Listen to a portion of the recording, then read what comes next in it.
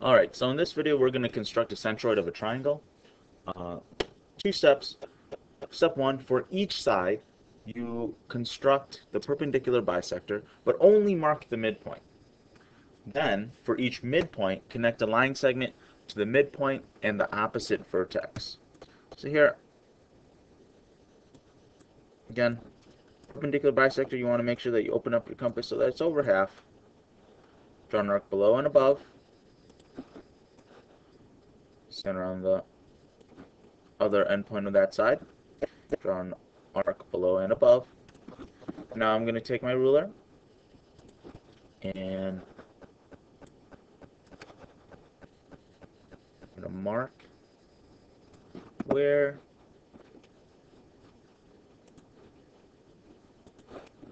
that midpoint is.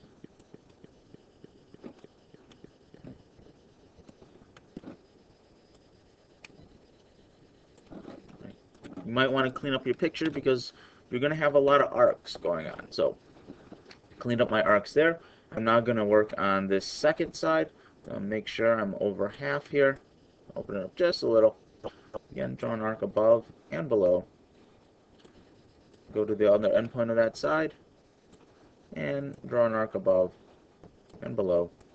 And take that ruler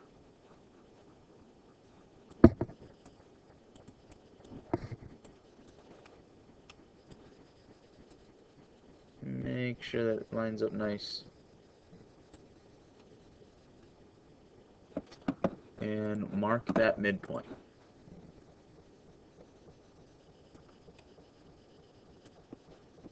Alright. Now, again, you're going to have to clean up your picture as you go along, so that way you don't have a lot of arcs crossing and you don't lose yourself. So, on the third side again, same thing. Draw an arc. Goes on both sides of that side. Go to the center on the other endpoint of that side, and again draw an arc above and below. And take our ruler, and we're going to line it up here, just a little off.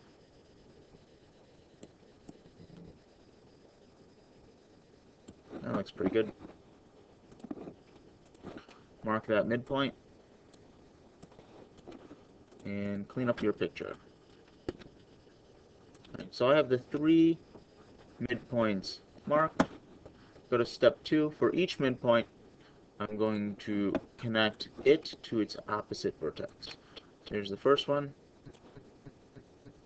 second one, and third one.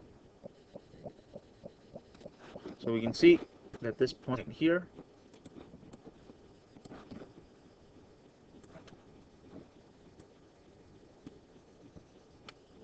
that is the centroid.